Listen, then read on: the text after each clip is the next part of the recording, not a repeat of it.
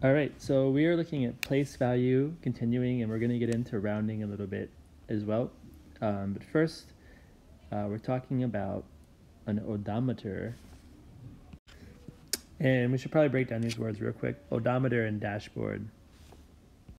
So the dashboard of a car is this part that's giving you all this information in front of the driver so they can see what's going on. And specifically the odometer would be, let's do a close-up.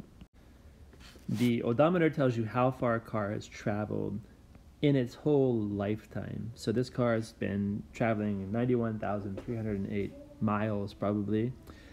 Usually it's in miles or kilometers depending on your country. But that's an odometer in a dashboard. And they're looking at their odometer to see how far they've driven during these fishing trips before and after each one. So now all you need to do is put them in order, right? And they're all 5 digits. So simply go digit by digit to figure out the order. The first one's done for you there. And next, look at the first digit or the 10,000s place.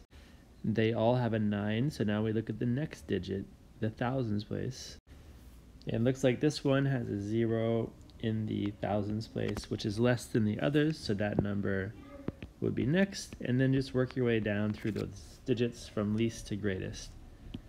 And then we're looking at rounding numbers here, basically, or what are they closest to. My favorite way to go about this is with a number line, and I know that this is going to be between these two somewhere.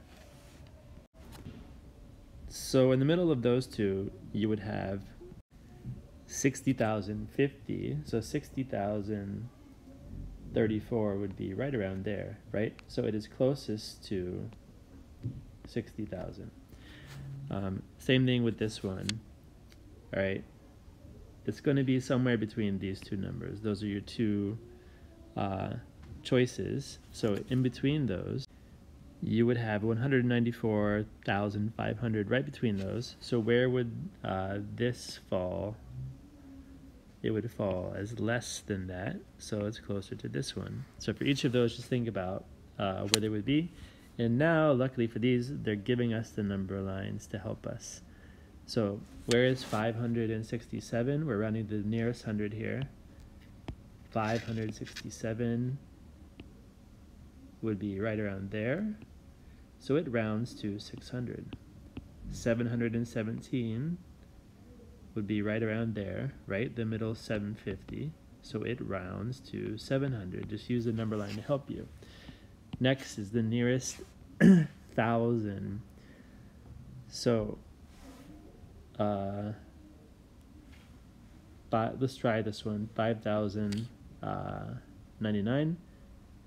In between, you're gonna have that, right? So that's close there. It rounds to 5,000.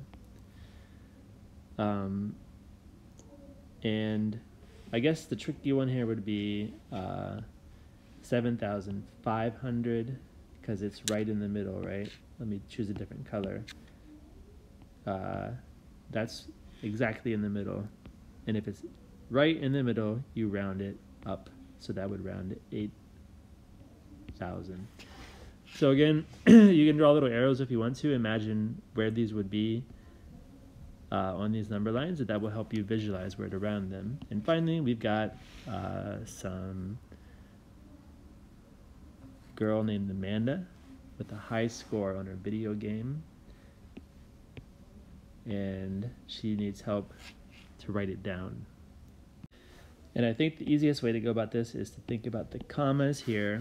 That's going to help you break this down. So these would be the millions, thousands, and then just the end of it with hundreds, tens, and ones.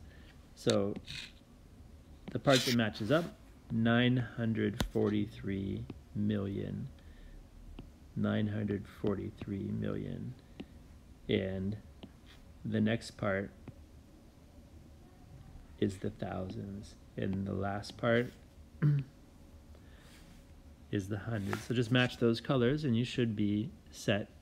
And then you can compare her score to Caleb and who has the higher score. And that's it.